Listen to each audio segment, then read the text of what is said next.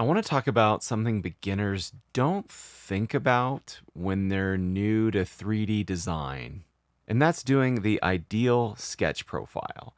Most people just dive in head first and they start modeling, and it create a lot of sketches and features that just make it harder to edit down the road.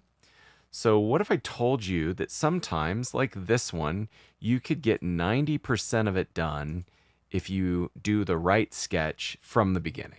Let's talk about a simple example, and then let's look at the iPhone stand. First, when it comes to doing an L bracket, I've seen beginners do it this way. They come in and do the rectangle, and they extrude it. I'm going to skip dimensions and constraints for just a minute.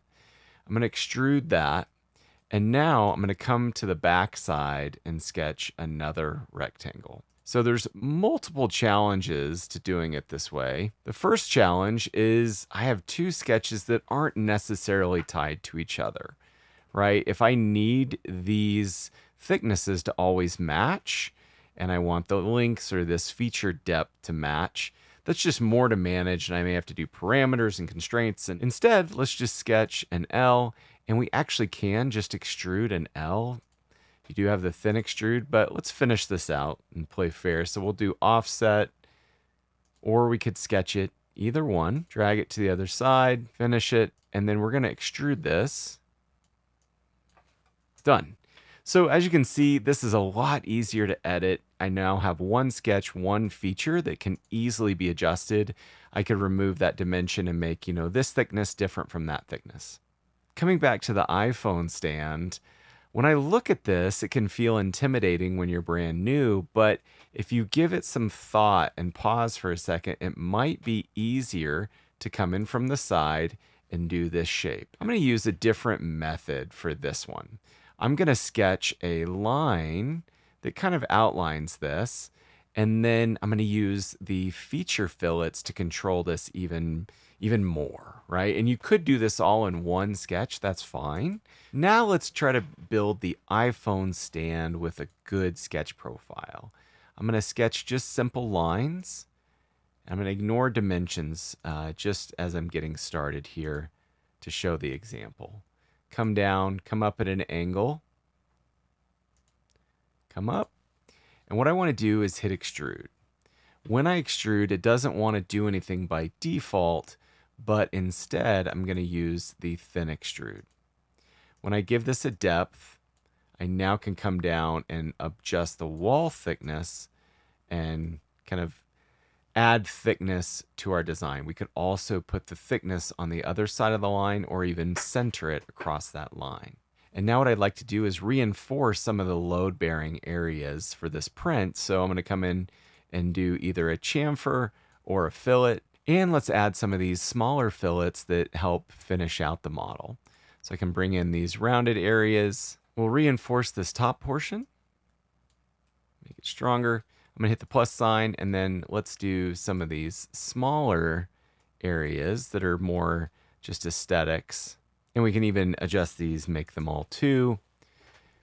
Hit OK. And one fillet I want to mention is the full round fillet. If I come over the fillets and choose full round, I'm going to choose this flat face as my center face. You can see it rounds it perfectly for you.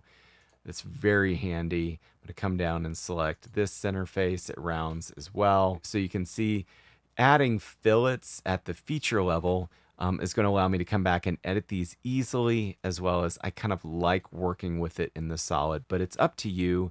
In the original sketch, we could come in, offset everything, finish the sketch, and then kind of sketch out all the arcs and fillets instead. And just as an example, you could sketch out this shape with offsets, putting in arcs and fillets for your rounded edges. You could do all of them or do some of them in the solid. Totally up to you. I would prefer to sketch this shape and then extrude it, add my fillets kind of after the fact. So when I go to extrude this, I notice there's a problem, and you've probably seen this in my other videos. I love this technique when it comes to diagnosing problems with your sketch. Simply sketch a line, and you can do multiples, but I sometimes just like to do one. I can tell that there's a problem over on this left side of the line where it's white, not this light blue. As I drag over, it's showing there's still a problem here. If I cross it, it looks like there's something here. As I zoom in, looks like I left these as reference geometry and not solid, so it's not sure what to extrude. I hit X on the keyboard, they're now solids again, and now I can extrude this shape and then add those any additional fillets that we might want.